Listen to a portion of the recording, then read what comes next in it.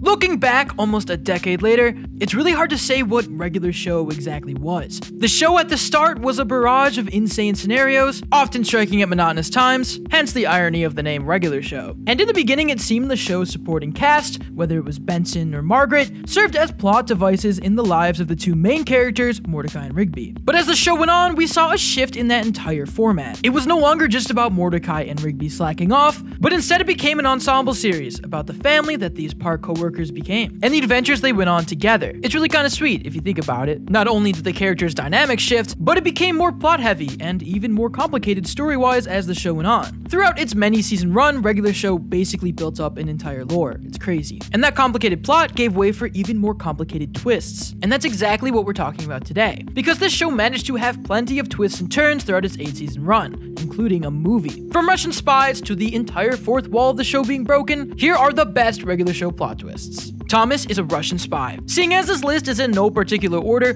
let's look at one of the biggest bombshell twists the series had to offer, the character of Thomas the intern. Originally added as a way for the show to convey that Mordecai and Rigby were climbing the corporate ladder, so to speak, along with the writers all having shared internship experiences, Thomas the intern first joined the park after a massive Regular Show special, Exit 9B. His role was minimal at first, usually serving as a punching bag for the others, as he was the smallest in the park food chain, which honestly is all too common for an internship position. But with enough time, he soon became an integral part of the park's operations, showing up in many episodes and just becoming a main character, which is why this twist was so shocking. See, Thomas wasn't always even meant to be a spy. That was something that was decided later, which means this twist has pretty much no grounds other than the fact that Regular Show is crazy and they wanted to make him a Russian spy. And I'm glad they did it, because this turned out to be one of the weirdest and most entertaining plot points the show could have possibly given us. It all began when Rigby noticed strange things happening with Thomas, like him literally fighting in a ninja suit at night, which, yeah, that's a little suspicious. I don't think he's cosplaying out there. He tries to tell the crew the next morning, but literally nobody believes him, which honestly, why would they? Especially since every attempt to expose him only makes Thomas look more normal, like the incident with the laundry bag. But eventually the cover is blown, and they catch on, when a literal CIA agent falls out of their cupboard. I don't know what Thomas's plan was here. I've never stuffed a person in a cupboard. I've never tried to hide a person either. I definitely would not start with the cupboard. This is when it all shifts, and the once timid intern, Thomas, is revealed to be Nicholas, a Russian spy. Honestly, it sounds like a Regular Show fanfiction, but in the best way. If you haven't seen this special, you need to. It gets absolutely over the top in a way that only Regular Show does. At one point, we see the president of both the US and Russia, a UN conference, and a final confrontation between Nicholas and the park crew over how legitimately bad they treated him as an intern. Russian spy escapades aside, this is kind of a moment that we've been building up to for a while, so it was really cathartic to see Thomas or Nicholas finally be able to air his grievances. The episode ends with the park getting saved just in time, and this is where we get Thomas's final moments in the show. Benson offers him a full-time job, but unfortunately, the intern turned international criminal is forced to go on the run, and he can't take the job position. In this economy, I feel for him. He literally runs off into the sunset, and that's the last we see of Thomas, or should I say Nicholas. Well, not really. I mean, he pops up in cameos a few more times, but you know what I mean. This was his exit from the show as a main character, and a main character he was. It's honestly pretty ballsy of them to just write him out of the main cast after adding him naturally over time. Still, this twist is beyond unexpected. It's just plain goofy, honestly. Despite that, though, I would say that it works. It's definitely entertaining. Of course, only in Regular Show would the timid intern really be an international Russian spy. That's just too perfect. Also, side note, way too many global events happen in this specific park, I swear to God. Hey Benson, could you tell me how the park electrical grid works again? Sure. Could you talk into the pepperoni? The first thing you gotta know about... The return of the Capicola Gang. I don't even know where to begin with this twist. First and foremost, this was peak Margaret and Mordecai arc. Love it or hate it, their will they won't they relationship was a huge part of the show. And that's why this episode is especially hard to watch, as it all takes place during a fancy date between the two. Sure, it's the classic sitcom trope of big event happening while the character is supposed to be on a date. Oh no, how is he gonna balance them both? But it totally works. The big event in question is a deal between Mordecai and a shifty counterfeiter, orchestrated by the literal FBI, because of course it is. But it turns out it wasn't just some anonymous counterfeiter, it was in fact the old Fun Zone animatronic from the Capicola Gang. Thought to be dead, it turns out he's still alive and more terrifying than ever. In fact, he hatched this whole counterfeiting scheme to literally lure the park gang back and enact his revenge, because of course he would. This is the best twist, I feel, because it was legitimately so unexpected. The Capicola Gang animatronics were such minor one-off villains. Sure, they were from a crazy episode, one of my favorites in fact, just because of the fact that there was a literal shootout between the two. And the fact that these were the specific villains they decided to bring back for a part 2 is so crazy in the best way. It also reiterates just how unexpected regular show can be. It really keeps you on your toes. You never know which one of its weird villains they're gonna bring back or how. This being the season finale also made it even better. Plus, this episode had actual guns in it, like they really did that. I just would love to hear the writer's room conversation where they're like, what if we bring back the animatronic gangster? We simply could not resist leaving it off this list. School is overrated! I didn't go to school and look at me! Nobody talks that way about college education in my restaurant. Pops is the chosen one. Look, Pops is the most lovable and iconic regular show character. I don't care what you say or think, it's true. He's almost the mascot of the show, he's so recognizable, and his voice is beyond iconic. I adore rock, paper, scissors. Although, where I come from, we call it quartz, parchment, shears.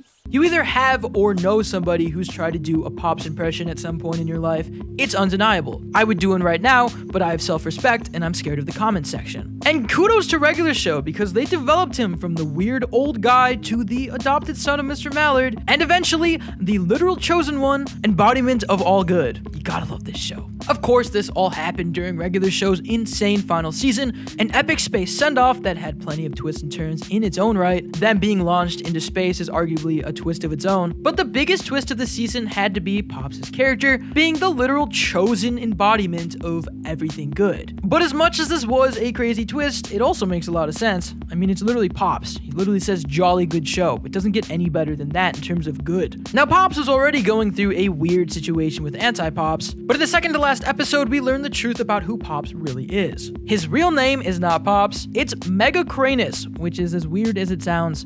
Megacranus. Pops is the quote ultimate creation of the universe, a creation so perfect that when he was created, the universe was forced to balance itself out, hence anti-Pops. It's a whole good versus evil situation. Keep in mind this lore was all delivered by the other failed iterations of Pops. I swear this is Pops from that pilot video that JG Quintel did, but I can't confirm it. That's when it's revealed that the entire Park gang were predestined to take part in an epic fight of good versus evil, with Pops and anti-Pops at the center. It turns out they fought countless times before, going back billions of years. This news changes Pop's entire character, and is sadly the beginning of the tragic end. Despite the Park gang trying their best, Pop ends it once and for all by sacrificing them both. And this is the part where it's okay to cry. I definitely do. Look, regular show is all about taking regular things and blowing them into dramatic proportions. And that's exactly what they did with Pops. A goofy, eccentric old man turns out to be the literal physical embodiment of all good in the world and the universe's most perfect creation. Plus, it created a pretty solid final battle storyline for the entire show. As one-off as regular show was, this was pretty much the best way to put a tight little narrative bow on the entire show, and it made it really seem like the show was building up to something. In this case, one final battle, good versus evil. But if you were to say you saw this coming from season 1, you're definitely lying. I know you're sad, but I promise this is a happy ending. Take care of each other.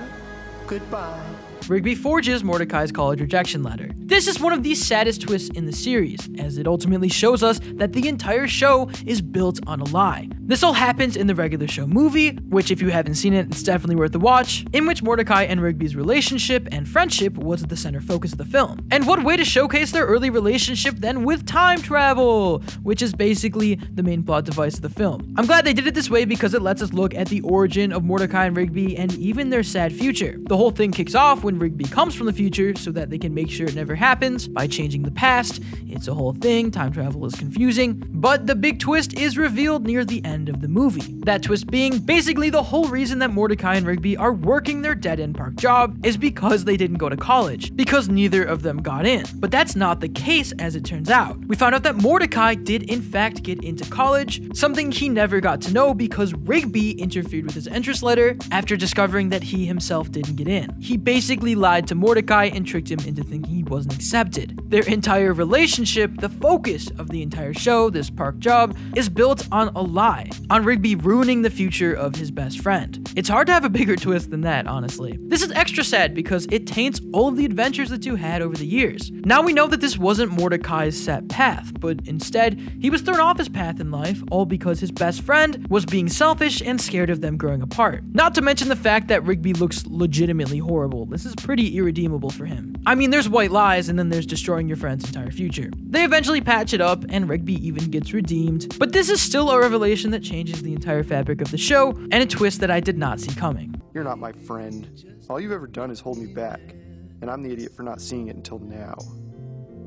Regular Show is canonically a TV show. Who doesn't love a good fourth wall break? And leave it to Regular Show to give us one of the biggest canonical fourth wall revelations in cartoon history. Like the Pops revelation, this came from the very end of the show in its crazy final season, and I'm honestly not surprised they went with this route. Regular Show has dipped its toes in MediaWare comedy throughout its entire run. From early episodes about traveling into internet videos, to later seasons having physical embodiments of VHS and DVD, Regular Show has always been aware of the fact that it is a show. It's a piece of media. And in the last season, they really doubled down, introducing the character, the Seer. The Seer is basically a way for Regular Show to vent about its experiences as a show, as well as the team behind it to be transparent with the audience. The Seer is a godlike figure that watches, quote, universes, which is the show's allegory for TV shows pretty much. This exposes the fact that their whole lives at the park were basically a show someone, the Seer, was watching. And the Seer is honestly a hilarious satire for the actual television industry, from the shows she chooses to watch to her obsession with ratings and age demographics.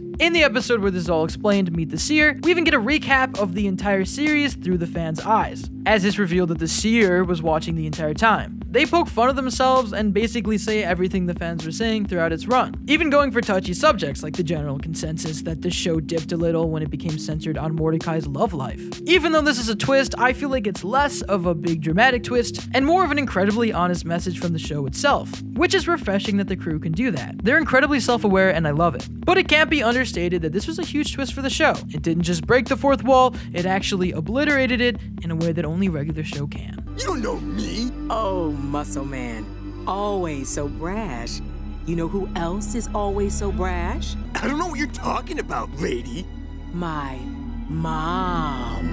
Whoa, bro. And finally, the last twist of the series, Regular Show is a VHS tape Pops is watching from heaven. We already watched one weird godlike figure watching Regular Show, why not throw one more instance of that in at the very end? This twist comes at the end of the series, like the very end, the last shot of the show. That being said, there's really not too much to it, so let's do a quick recap. Pops tragically dies in the final battle of the show between good and evil. Yes, I cried, you probably did too, I hope, unless you're a sociopath. We watch the characters live out their lives growing up, which is super cathartic as a viewer. And finally, the last scene shows a much older Mordecai and Rigby reflecting on their youth on the same park stairs they sat at so many times before. This is such a perfect period to end the show on, but it doesn't stop there. They throw one last twist at us. The absolute very last shot of the film reveals that everything we had seen was being watched by Angel Pops in heaven. He was watching over them all as they lived their lives. And then, in the final moment, the show itself pops out on a VHS tape. This raises so many questions. Is that a VHS tape in the theme song?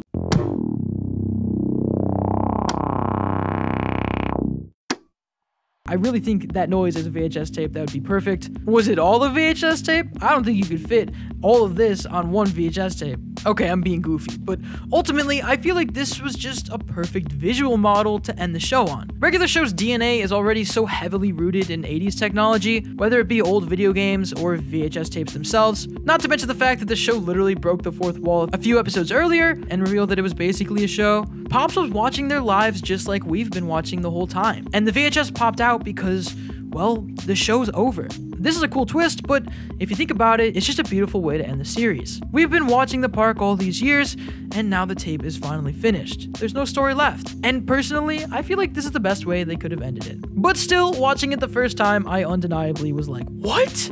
whoa. But I don't know, maybe that's just me. But there you have it, ladies and gentlemen. Those are our picks for the best regular show plot twists. As always with stuff like this, I really want to know what you guys think. Do you agree with the picks on this list? Do you think there are others we missed? Let us know in those comments down below, or tweet to us at Roundtable Vids or me at @StretcherNemo. As always, if you enjoyed this video, make sure to give it a like, share it, and subscribe to the Roundtable for more incredible cartoon content. As always, guys, I'm Nemo. This is Regular Show List, and I will see you next time. Peace.